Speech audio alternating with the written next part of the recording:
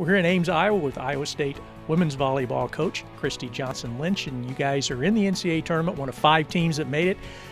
But about a month ago, didn't look like that might happen. Tell me what happened after the Texas loss. You guys' record wasn't in very good shape, but you turned things around.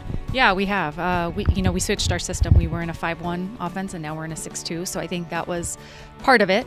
I think we have a lot of players just playing well, and we've had some of our younger players, I think, emerge and really come on here at the end of the season. So I think there's been a few factors involved, but we're playing well, and I think our team, figured some things out late season, as sometimes it, happens. It takes some time, some seasons, and they figured it out, and we're playing well. I like how we're playing. I've always thought the NCAAs are part health, and we're healthy, part leadership, and I think we do have some tremendous leadership on our team. Caitlin is that. She's a great volleyball player. She's got a great platform, a great touch, a great knowledge and feel for the game.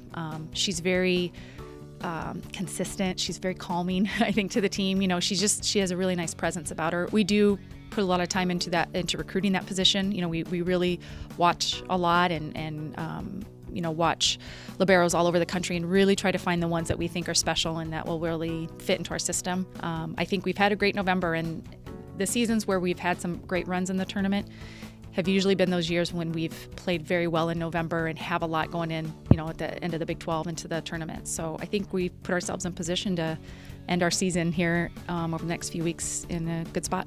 We're going to go on an opponent's floor that's higher seeded than us, and I think the opponent's going to have the pressure. I think we're going to be the underdogs, and so we're going to have hopefully a little chip on our shoulder and have something to prove.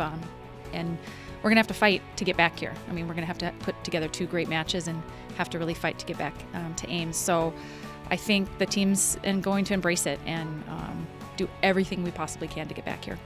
Iowa State is going to open NCAA play in Champaign, Illinois against Western Kentucky. Kansas State will be facing Utah in Lincoln, Nebraska. And Kansas, the number 16 overall seed, is going to be on its home court. They're going to be taking on Arkansas Little Rock.